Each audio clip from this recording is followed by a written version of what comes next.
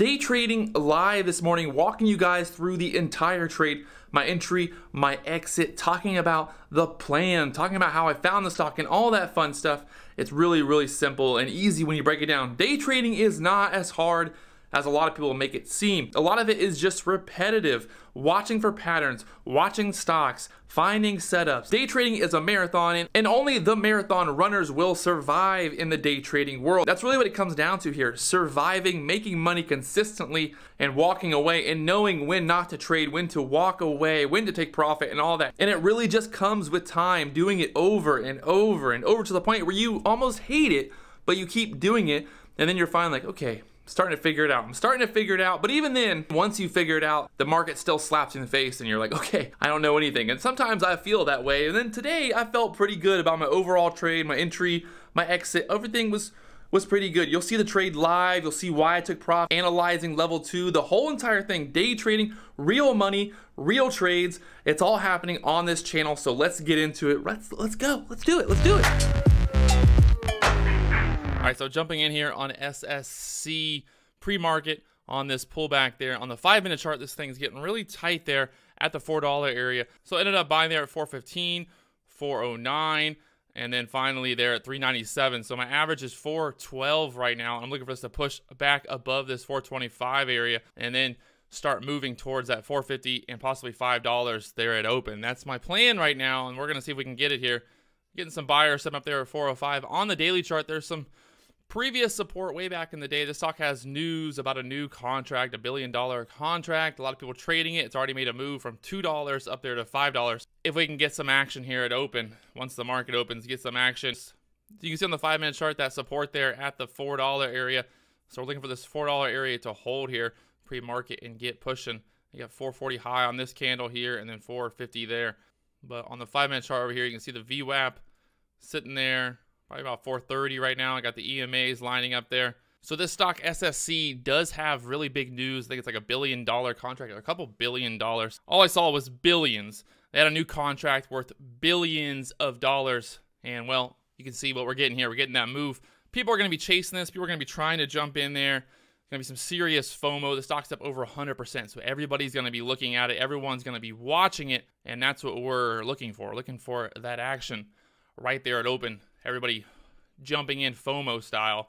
Look at this push up there above 450 here. Getting some action there at the 425s. 430 sellers sitting there. I'll probably look to take half profit there above 430. Get one more little push right here. 431, 432. See if we can get this through there.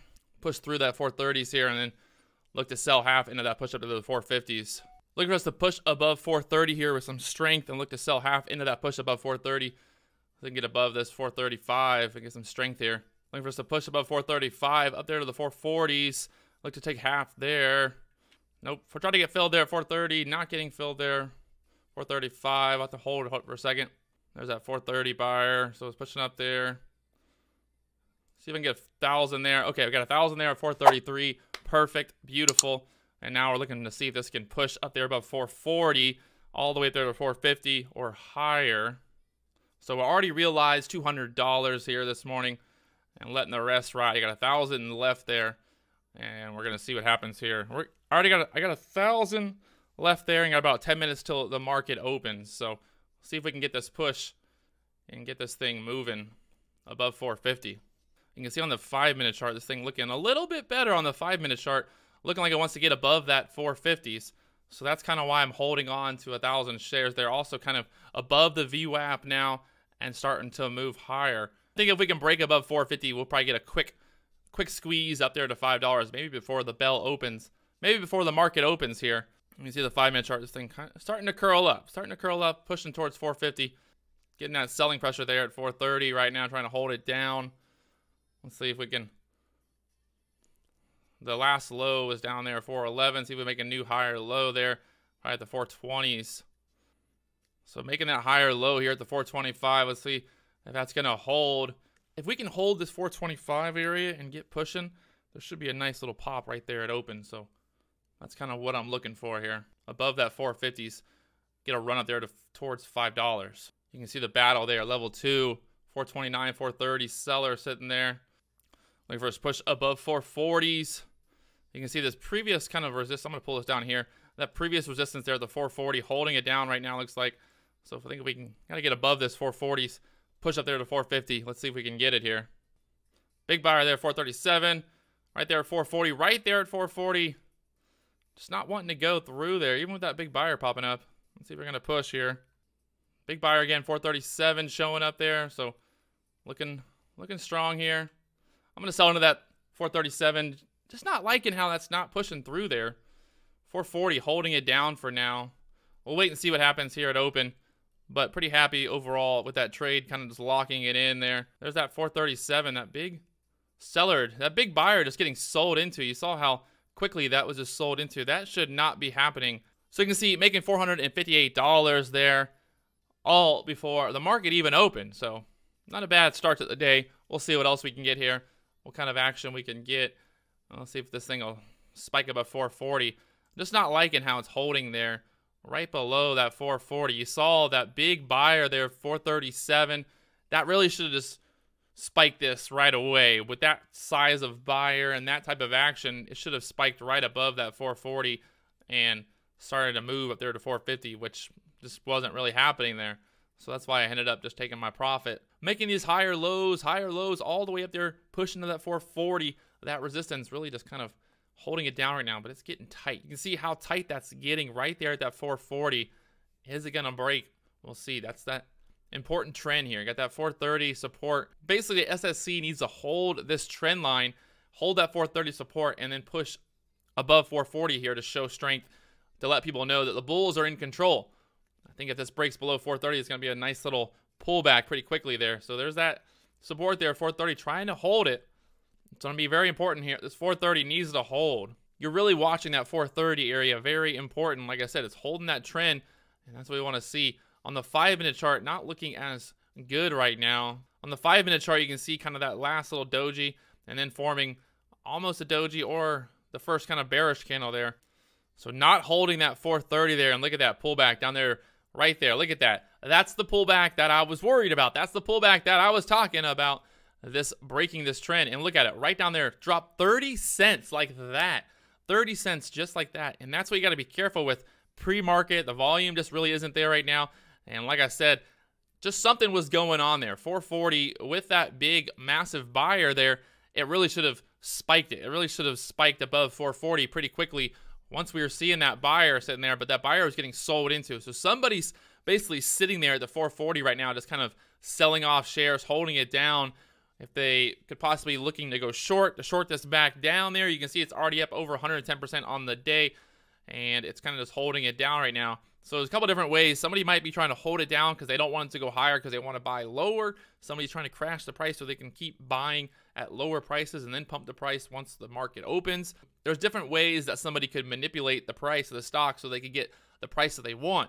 And when it comes down to it, when you're playing pre-market, when you're playing these types of moves, these low-float stocks, remember, there's always somebody that knows more than you. There's definitely somebody out there who has something going on. Like I said, they're either trying to hold this down to go short, or they're holding it down so they can load up shares at a lower price. It makes sense. So if I'm trying to load up, I'm trying to crash the price of the stock to keep buying lower, because I don't want to be buying into the spikes. I want to be buying into the dips if I am, if I really had large size, if I had a big plan here. And that's kind of what might be going on right now. So somebody could have a plan here that we just don't know about. And at the end of the day, we're just kind of trading in and out of these moves. We don't really know what the overall plan is. There's always somebody who knew about this news before. There's always somebody that's got a plan. It's a little bit bigger, a bigger picture plan than what we have. And let's see what happens here. If this thing can get above that 440, there's that pullback down there, $3.95 now, $4. So I feel pretty good about selling when I did. Just seeing what was going on there, level 2, the resistance and all that was a red flag for me, and I took profit quickly, got out of it. I could have been stubborn. I could have been very, very stubborn here. I could have held this thing. I could have told myself, oh, I'm going to hold for the spike to $7. It's going to the moon. And I could have been that guy, but I've learned over the last 2 years that hoping and praying does not work with day trading. When you're day trading, you got to trade what's on the chart and what's happening. And there's that pullback down there to the 386 support from earlier.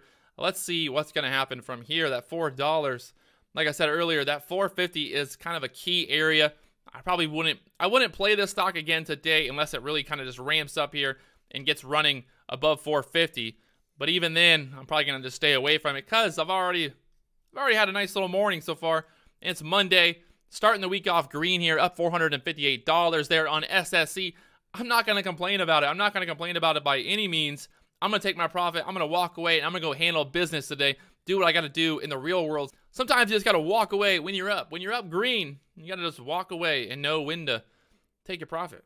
And I think that's what I'm going to do today. I'm just going to walk away here, take my profit, and we'll see what happens tomorrow. But it is never a bad day. $400 is never a bad day. Just kind of looking really quickly, what else is moving? We got BBOX, SODA, BILI, a little bit of spike there, MOMO, nothing else really looking that crazy. Got this recent IPO, weed cannabis stock, TLRY, moving around there.